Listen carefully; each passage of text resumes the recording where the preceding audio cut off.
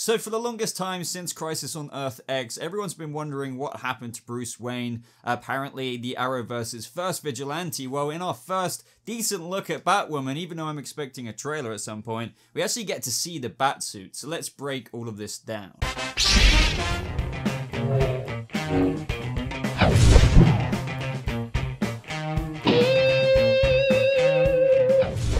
How's it going, Bat family? Welcome to a new Batwoman video. I'll probably be doing another one soon, just to let you know, because a lot of information is coming out at the minute. For example, we just got our CW full schedule in terms of all the new shows, or some of the existing shows coming back and what days they're going to be on. But they nicely included a cool little look at Luke Fox and Kate Kane in a little still image of Batwoman, which you can only assume to be in the Batcave. And what else is in the Batcave? Well, something that should always be in the Batcave: the Batman suit. We've also had a synopsis for the show for quite a while, but now we've been given quite a bigger one, so I wanted to go over all of this. This is more of like a reactionary video. As I said, I expect some kind of trailer soon. I could be wrong about that. But with this stuff coming out, for all I know, as I'm filming this video right now, the CW channel might actually have a Batwoman preview of the pilot, or like a little sizzle reel of that first episode up. If that happens, you know what to do, guys. Subscribe to the channel and keep your eye out on this channel for a full breakdown. But what I want to do is go over this Batwoman image and the synopsis straight away. If you find yourself enjoying this Batwoman coverage and all of this good stuff, guys, I'd really appreciate it if you just took a second of your time to smack that like button, as it really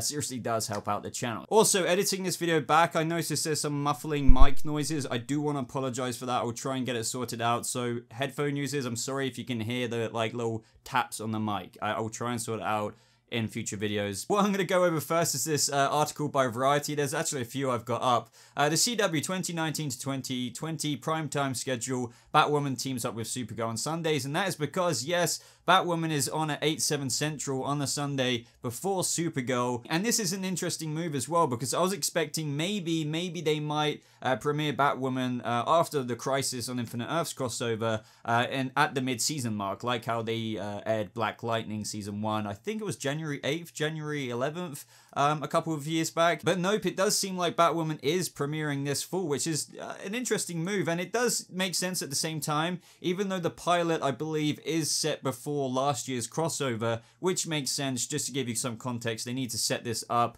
Batwoman was already Batwoman in the Crisis on Earth X crossover, so we need to see that journey of how she got there. And then I guess episode 2 will be set after Crisis on Earth X, leading up, just like all of the other shows we've got at the minute, to the Crisis on Infinite Earths crossover, which will probably be happening mid-season, roughly episode 8 or episode 9. But at this point of the video, you're like, Boba, shut the F up. What do you think of the Batsuit? What do you think of this? And to be honest, guys, I did not expect to see this. I really didn't. Even though this is a Batwoman show and she's taking over the mantle of the Protector of Gotham, I wasn't mega sure what they were going to do around treading around Batman. How, you know, I even have a video, and I'll leave it in the cards above if you haven't seen it, because I go over a lot of other Batwoman information you may not know already, and I think that's titled, How Will the Batwoman Handle Batman? Well, it seems that they're going to handle it in, so far, like a thumbs up kind of way, because already our first promo photo, I guess you would say, because this reminds me of a typical episodic promo photo the CW would give out for one of their, well, shows like The Flash, Arrow, you name it.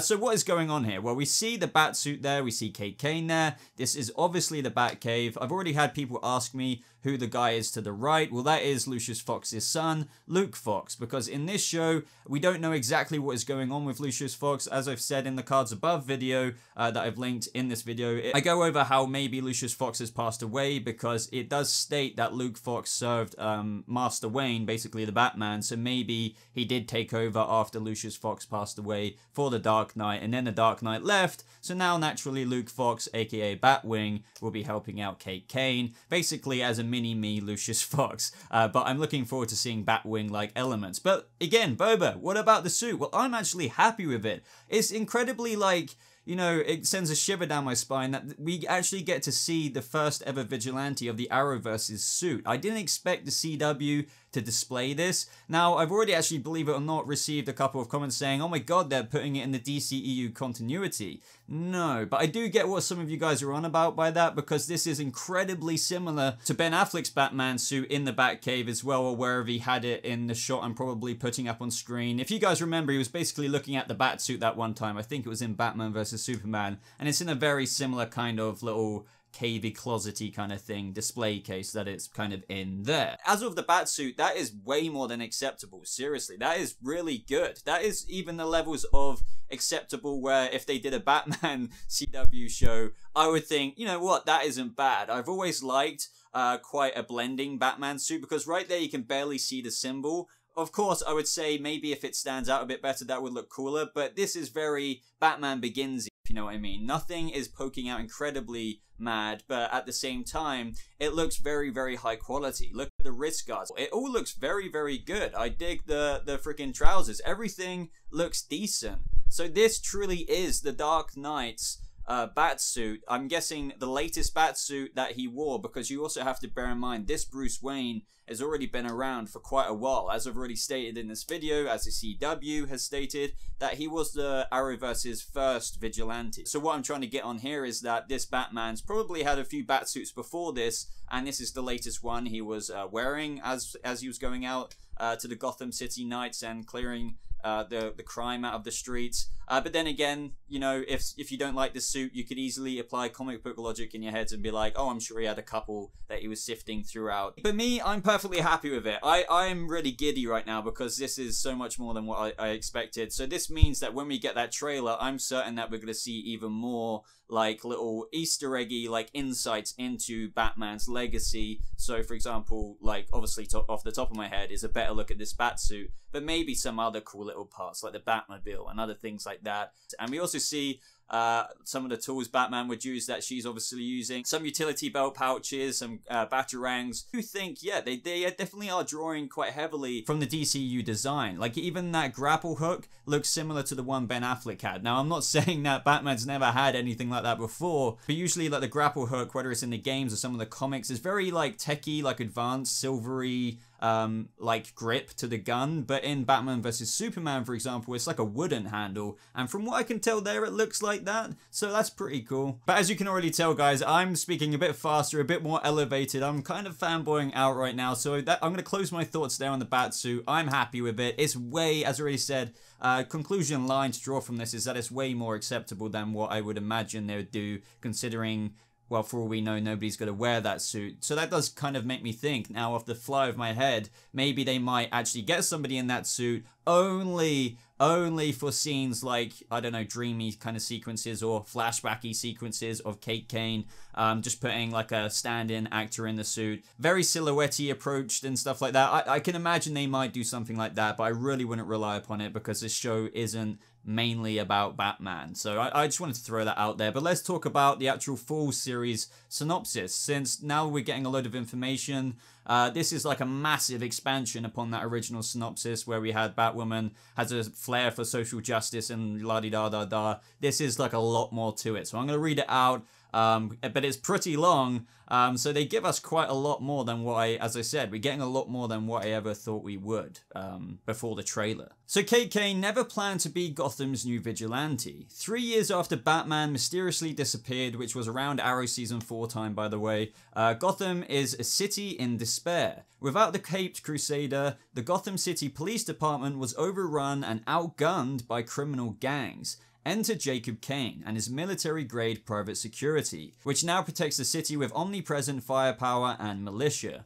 Years before, Jacob's first wife and daughter were killed in the crossfire of Gotham crime. But was she really? What if that daughter becomes the main villain, Alice? He sent his only surviving daughter, Kate Kane, away from Gotham for her safety. After a dishonorable discharge from the military, school, and years of brutal survival training, very comic book accurate here, Kate returns home when the Alice in Wonderland gang targets her father and his security firm. Now, why would the Alice in Wonderland gang do that? What if it's Daddy? You can see how this is all going here. But yeah, her father and his security firm, by kidnapping his best Crow officer, Sophie more. Although remarried to wealthy socialite Catherine Hamilton Kane, who bankrolls the Crows, Jacob is still struggling with the family he lost while keeping Kate, the daughter he still has, at a distance. But Kate is a woman who's done asking for permission. In order to help her family and her city, she'll have to become the one thing her father loathes: a Dark Knight vigilante. So yeah, her father did not like Batman. So with the help of compassionate stepsister Mary and the crafty Luke Fox, as we just saw in that photo,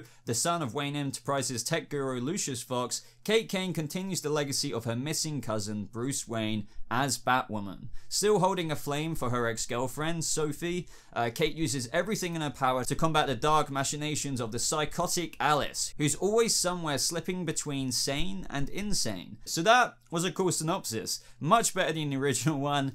If you know a little bit about the whole storyline of Kate Kane's origin, her sister who's thought to be dead, but like I don't want to give too much away, even though I kind of have, but you know, at the same time, like stories are out there before these shows even come out, and you know, they're never copy and pasted to the live action, if you will, so things are going to end up maybe a little bit different or portrayed differently than what I even know. Let me know what you think of all of this down in the comments below. What are your thoughts on the Batsuit? Do you agree with me? Do you think that is like fine enough for the CW? I'm pretty happy with that. As I said, look out for a trailer breakdown on this channel. It's probably going to come out soon. I could be completely wrong about that, but if there is any new Batwoman stuff, this is the place you want to be for reviews when it comes on Sundays, 8, 7 Central before Supergirl. Go ahead and like this video if you did enjoy it. Subscribe, as I've already said, for more Batwoman content. Links, as always, are in the description down below. Join my Discord server to talk about Batwoman with me personally. So I'll see you guys in the next Batwoman video, which could be soon or not so soon. We'll see.